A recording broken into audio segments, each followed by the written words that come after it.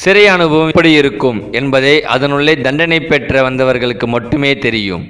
Documentary எடுக்கவோ அவர்களை பக்காவாக எப்படி நடிக்க சொல்ல வேண்டும் என்பதெல்லாம் பேச வேண்டும் என்பதெல்லாம் பேசக்கூடாது என்று தயார்படுத்தி வைத்திருப்பீர்கள்.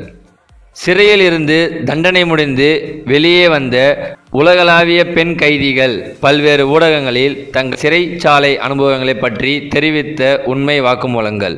சீரான இடைவெளியில் எலக்ட்ரானிக் ட்ரிம்கள் தரப்படும். அது சுவரோடு மாட்டி வைக்கப்பட்டிருக்கும். பெண் கைதிகள் வரிசையாக சென்று குளியலறையில் அதை பயன்படுத்தி முடியை ட்ரிம் செய்து கொள்ளலாம். பெரும்பாலான பெண்கள் இத்தகைய செயலில் ஈடுபட வேண்டியது அவசியமாக அல்லது கட்டாயத்தில் நடக்கிறது. ஓரினை சேர்க்கை, லெஸ்பியன், கே என்று மட்டுமல்லாது சில பெண்களும் இந்த உறவுகளில் ஈடுபட வேண்டியது அவசியமாக உள்ளது.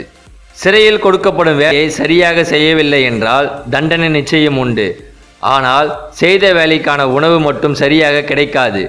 சிறையில் கைதிகள் அனுபவிக்கும் பெரிய கொடுமை முதன்மையானது உணவுதான். பெரும்பாலும் சிறைச்சாலை உணவுகள் நன்றாகவே இருக்காது. நன்றாக இருக்காது என்பது ருசியை சார்ந்ததல்ல, தரமற்றது என்பதை தாண்டி உணவில் புழுக்கள் கூட சில சமயம் கிடைக்கும். சிலர் திறமையானவர்கள் கூட கையில் கிடைக்கும் பொருட்களை வைத்து ஏதாவது உருவாக்குவார்கள். கைவினைப் பொருட்கள் போலவோ அலங்கார பொருட்கள் போலவோ வடிவமைப்பார்கள். சிலர் தங்களுக்கு தேவையானதை உருவாக்கி கொள்வார்கள். அதில் அடலட் கருவியை உருவாக்கி பயன்படுத்தி கொள்பவர்களும் இருக்கிறார்கள். கிச்சன் வேலை செய்யும் இடங்களில் கிடைக்கும் சிறு சிறு பொருட்களை வைத்து இவர்களுக்கு தங்கள் தேவையானதை செய்து கொள்வார்கள். சில பாதுகாவலர்கள் தளர்வாக நடந்து கொள்வார்கள். சிலர் மிகவும் கடுமையாக நடந்து கொள்வார்கள். எவர் எப்படியாக இருந்தாலும் ஒவ்வொரு நாளும் உச்சத்தின் உச்சக்கட்டமாக தான் நகரும். சிலர் பாதுகாவலர்கள் பாலியல் துன்புறுத்தலுக்கு உட்படுவார்கள். அடித்து உதைத்து பாலியல் வன்முறைக்கு ஆளாக்கி விடுவார்கள். இத்தகைய வாக்குமூலங்களை 3 மாதங்களிலிருந்து 10 வருடங்கள் வரை தண்டனை பெற்ற பெண் சிறை கைதிகள் பலரும் கூறுகின்றனர்.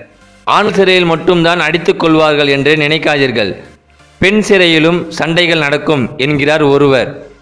ஒருமுறை டாக்குமெண்ட்ரி படப்பிடிப்புக்கு சென்றவரிடம் மோகன் என்ற சிறை கைதி தன் ஒரு பெண் கைதியை அடித்தது காதை கிழித்ததாக கூறுகிறார். இருப்பதிலேயே பெரிய அபாயம் என்னவென்றால் எப்பொழுது எந்த சிறை கைதி சைக்கோ போல நடந்து கொள்வார் என்பதுதான்.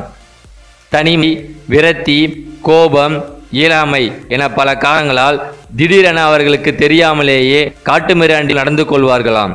இதனால் மற்ற சிறை கைதிகளும் பாதிக்கப்படுகின்றனர்.